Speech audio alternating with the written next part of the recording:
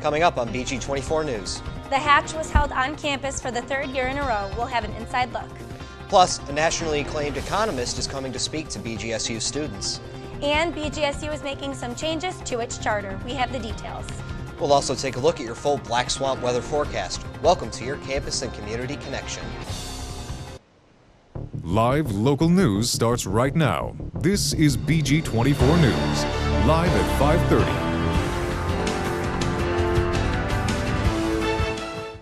Good evening, everyone. I'm Nick Dombey. And I'm Amy Steigerwald. Thanks for joining us tonight. The College of Business at BGSU has maintained its business accreditation. Less than 5% of business schools worldwide have earned and maintained this business accreditation. The accreditation was given by the Association of Advanced Collegiate Schools of Business. This is the longest-serving global accrediting association for business schools. In related news, the College of Business Administration will wrap up Entrepreneurship Week today and tomorrow. The newest class of the Dallas-Hamilton Entrepreneurship Hall of Fame will be inducted today. Then tomorrow, the college will host the 12th annual SIBO Series Entrepreneurship. The founder of Monster.com is the keynote speaker. The event starts at 9 a.m. in the Union Ballroom. Nationally acclaimed economist is coming to speak to students next week. Brian Kaplan will discuss the value of higher education and his work on public policy and economic philosophy. The lecture is sponsored by several BGSU programs. The event starts Tuesday at 6 p.m. in Room 111 in Olds Camp. It is free and open to the public. And Kaylee Hodge joins us now for a live look at the weather. Kaylee? Thanks, guys. Well, I'm outside right now, and as you can see, it's starting to sprinkle. We've got some ripples in those puddles down there right now, and that's only going to be getting worse as we head into the next couple minutes. We've got another cloud coming in with lots of rain showers in store for us. Currently it's 68 degrees. Tonight we're going to start to clear up a bit as we head into tomorrow before we have our second round of thunderstorms and showers tomorrow night. Stay tuned, and I'll have more of my full forecast coming up soon. Thank you, Kaylee. A best-selling author is coming to Bowling Green tomorrow. Craig Johnson, writer of the Walt Longmire Mysteries, will discuss his book. The event starts at 7 p.m. in the Wood County District Public Library. Johnson's books will be available for purchase and signing. Two changes are coming to BGSU's academic charter. The first is in regards to academic honesty. The policy will now be housed within divisions of student affairs. The second is regarding absences. The facility members are now encouraged to allow absences in the university-related activities. The Senate voted in favor of the changes on Tuesday. A Bowling Green car dealership was recently the victim of a robbery once again. Al Smith Chrysler Dodge Jeep and Ram More tires and rims stolen from their lot earlier this week. This is the second robbery of this type in less than a month. Thousands of dollars of property were stolen. Well, coming up when we return, the Miles Dairy Queen in downtown BG is under new management. And a shooting took place in Perrysburg earlier this week. Stay with us. Miles Dairy Queen in downtown Bowling Green is under new management for the first time in 40 years. Reporter Candace Bridges tells us what changes will be made.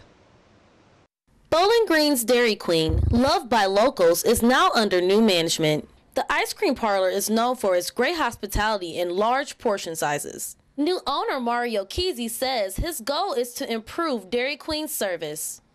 Then we want to make it more efficient, faster, faster service.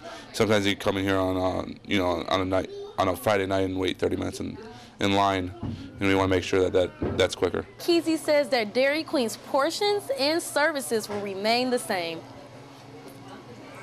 Management plans on adding Orange Julius smoothies and DQ bakes to the menu. Employee Jimmy Hill says he supports the changes. I think it'll be nice to just give it like a 21st century, a little bit more of a look. I mean, they're not looking to change a whole bunch of things, but I don't know. It's going to be exciting. Dairy Queen will continue to serve customers the old-fashioned way, but with a 21st century approach. Reporting for BG24, I'm Candace Bridges. For more information, you can visit Miles Dairy Queen's Facebook page. BGSU hosted its third annual version of Shark Tank, known as The Hatch. Reporter Nick Dombey went to the Stroh Center to find out what happened. This year, thousands of students and community members gathered at the Stroh Center for BGSU's third annual The Hatch. The competition allows potential entrepreneurs to propose their ideas to business investors. The innovative ideas range from translating teddy bears to 3-in-1 lawn game sets and a synchronizing music app. Junior Devin Williams, creator of MuSync, was one of 2 contestants that won support from the investors. It was a shock to me, but I'm so excited and thankful for that opportunity.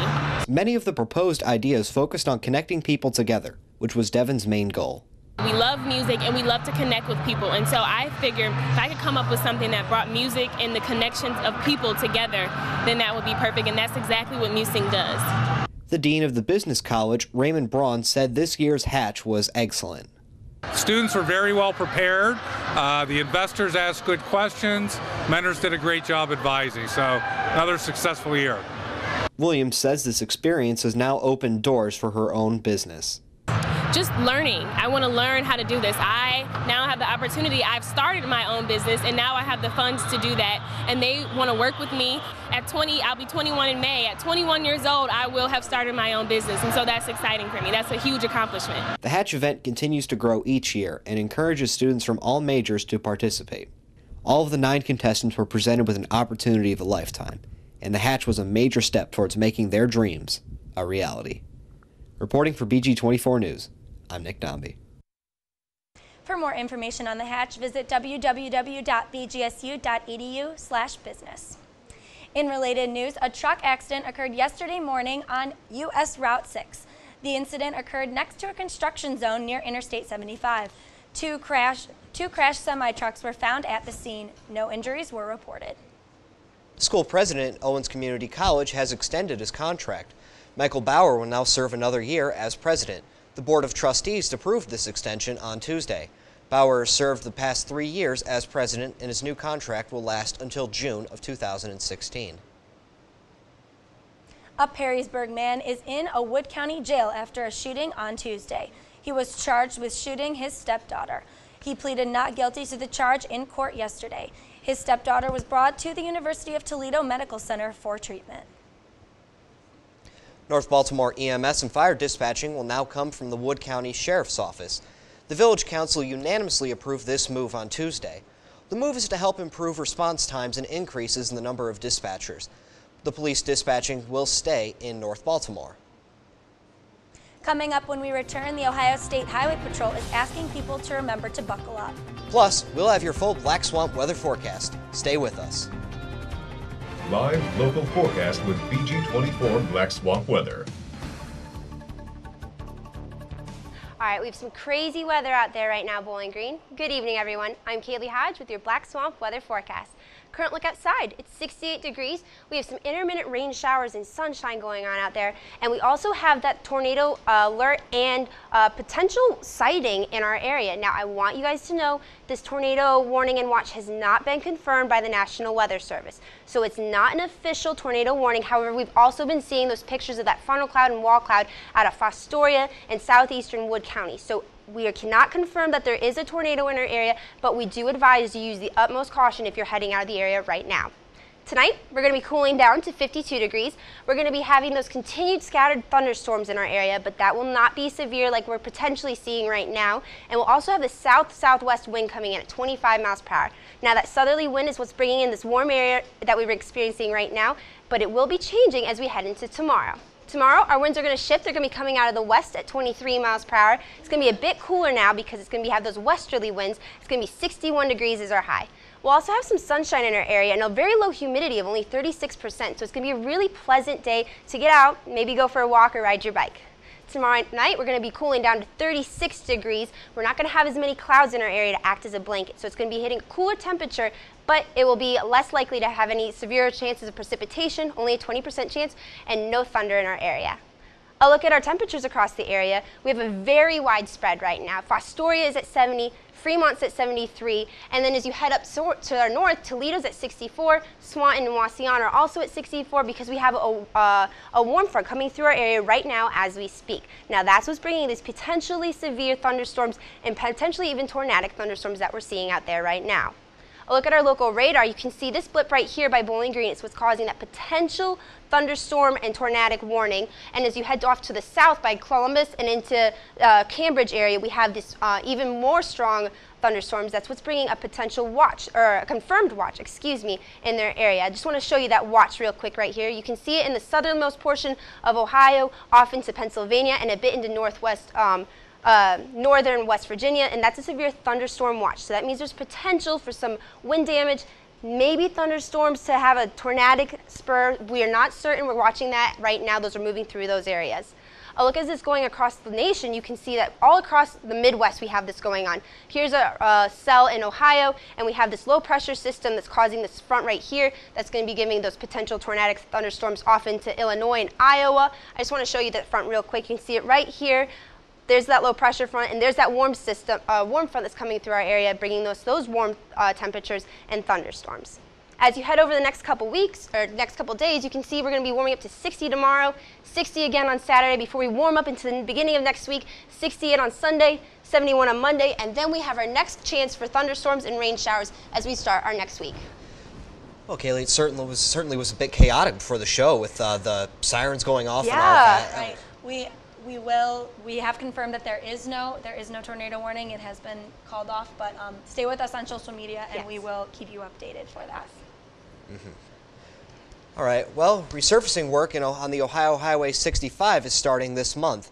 The Ohio Department of Transportation will begin work on Route 65, Ohio 235, and Ohio 64.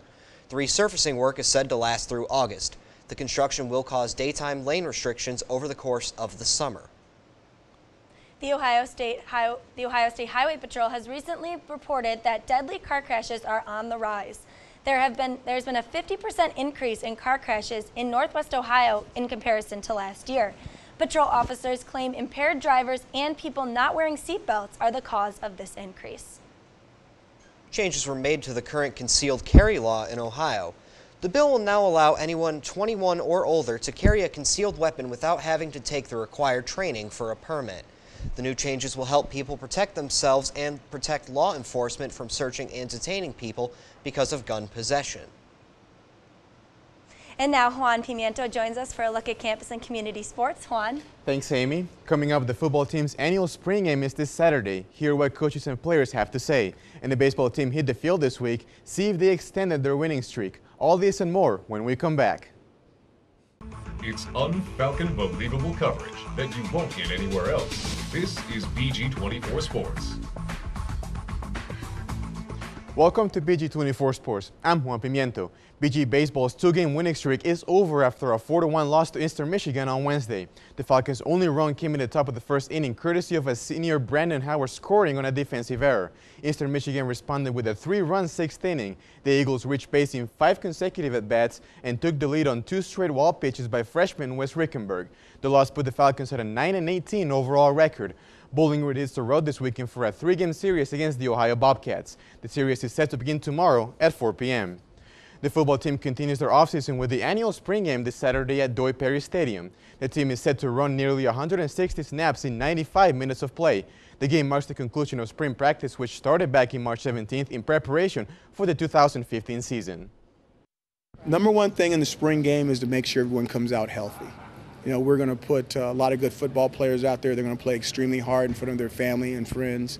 And we'll go over 100 snaps. And hopefully when it's all said and done, regardless of who does good and who does bad, if everyone's healthy, then I'll feel really good about it. I'm just hoping to see up-tempo execution by the offense.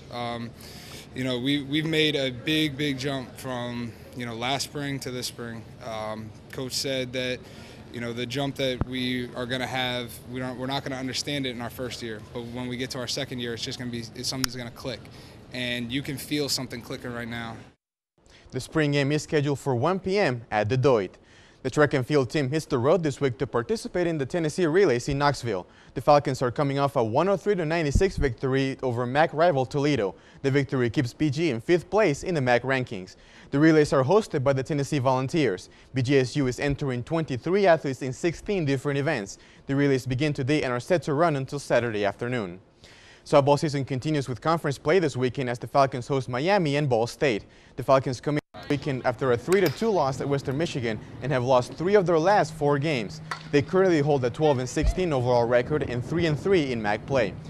They play a doubleheader against Miami tomorrow afternoon. The Redhawks will come to BG looking to bounce back after a loss to Wright State. They currently hold a 21-14 overall record and 5-1 in the MAC. Then the Falcons host a 2-game series against Ball State. The Cardinals are coached by 2014 MAC Coach of the Year Tyra Perry.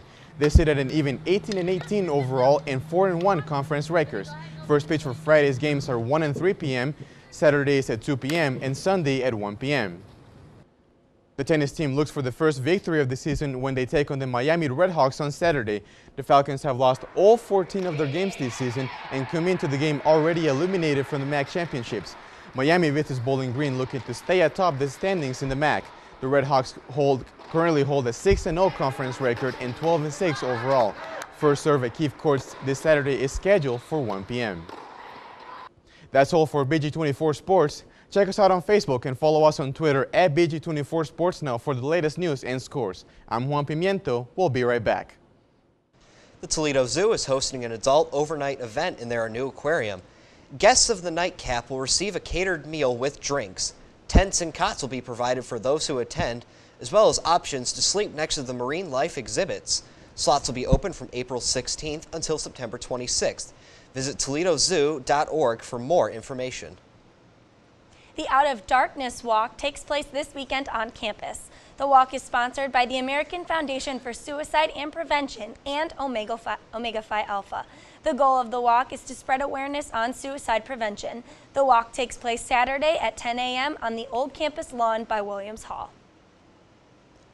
Well, it's certainly been a crazy evening for weather, and Yes. Kaylee's here with the last look. It's going to be good in the next few days, right? Yeah, we're going to have really good weather for the walk tomorrow, Saturday. We have a high temperature of 60 on Friday. We're going to be clearing up with 0% chance of precipitation over the weekend. Temperatures in the mid to upper 60s before we get some cloud cover and a next chance of precipitation in the beginning of next week. Highs will be right around 70.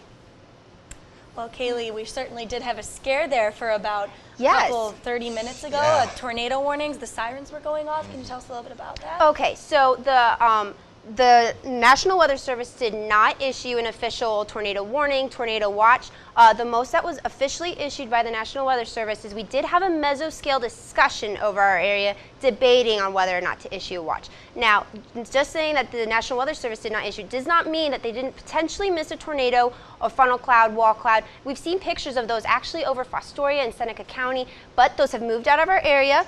All should be safe now, so we should be good for the next couple hours. Yeah, those pictures, I mean, BG24, we did retweet a couple of them, so be sure to stay with us on social media for more updates on that. Yes. All right, well, that's all for BG24 News tonight. Check out these stories and more online at bg24news.org.